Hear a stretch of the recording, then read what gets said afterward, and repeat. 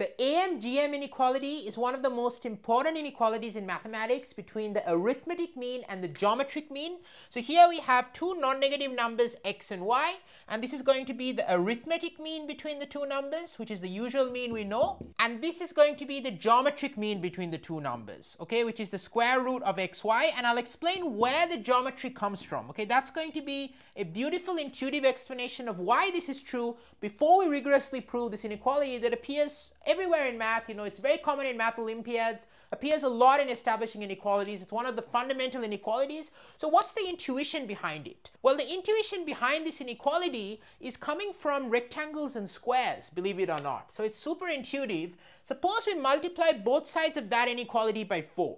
Okay, so left hand side by 4 we get 4 times the square root of xy, and the right hand side by 4 we get 2 times x plus y, which is also equal to 2x plus 2y. The way I like to think about this, or the way we think about this, is we take a rectangle with side lengths x and y. Okay, so this looks a little bit like a square, but it's a rectangle where the side lengths are x and y, and 2x plus 2y is going to be the perimeter of the rectangle. On the other hand, what is the 4 times square root xy?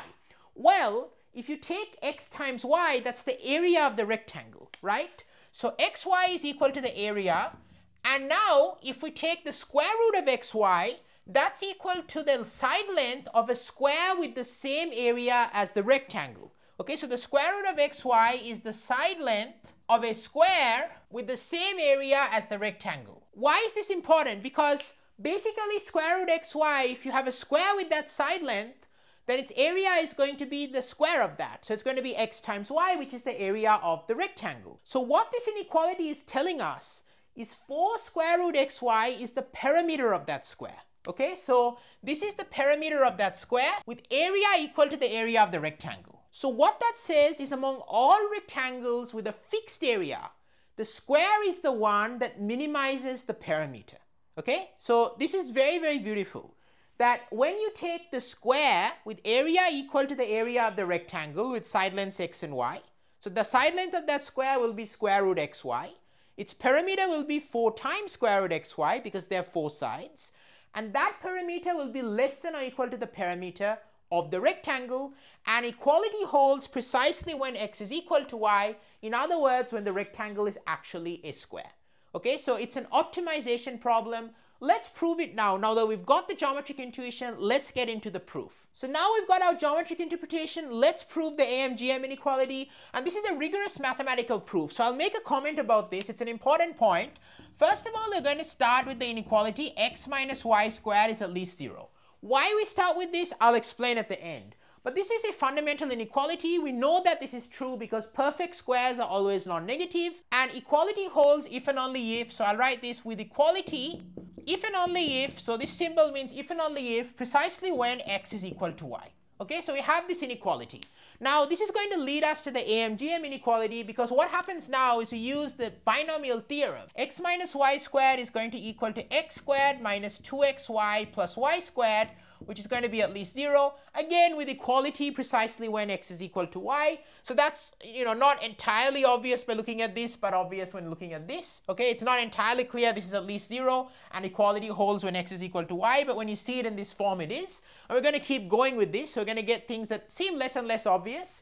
But then the next statement is going to be we're adding 4xy to both sides, so the inequality is preserved if you add a constant to both sides. So we get, adding 4xy to both sides, x squared minus 2xy plus y squared plus 4xy is going to be at least 4xy.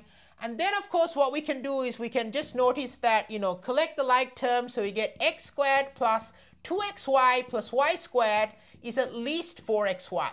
And if you're loving my content so far, please don't forget to smash that like button and subscribe. It really helps the algorithm a lot. I'm trying to create elite, infinite, free accessible math education. If you check out my channel, you'll find hundreds plus videos depending on when this is released. So many different videos on my channel across all topics and levels, and it makes a huge difference to help the algorithm, help as many people as possible get exposed to math at all levels. I'm a professional mathematician and I love creating this content.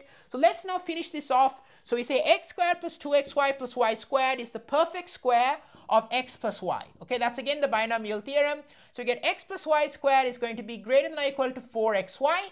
So now we're almost done. Okay, so we're almost done because now we've got there, I'm going to write it at the top of the board. We're now going to take square roots on both sides. Okay, so we're going to take square roots on both sides. We know that x and y are non-negative. Okay, that's important. Okay, so we know x and y are non-negative. Otherwise, it doesn't even make sense to take the square root of x. So it could be the square root of a negative number.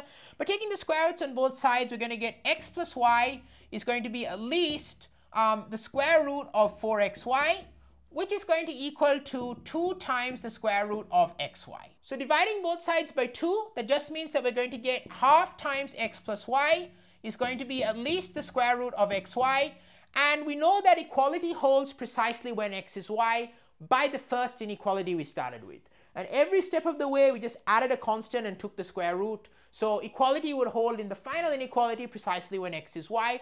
So there's the beautiful proof and intuitive explanation of the AMGM inequality. I hope this video helped you master that inequality. And if you love to support the channel and you're enjoying my content, consistently gaining value from it, please consider checking out the link in the description for my Patreon or joining as a YouTube channel member. Makes a world of difference, and a huge thank you so much to Alex, Nathan, and Trang for their ongoing support on Patreon. And I've got 2 fun videos for you if you want to keep understanding number theory and higher level math. The first video you're going to love is going to be the video that shows the number of divisors of a number n from 1 through n is always less than or equal to 2 times the square root of n. Check it out, it's going to pop up on the screen here. And here's another fun video you're going to love. It's about a certain equation and whether it has solutions or not. It's a very beautiful video and great practice with number theoretic kind of concepts. Check it out here. Wish you all the best, and I'll catch you in the next video.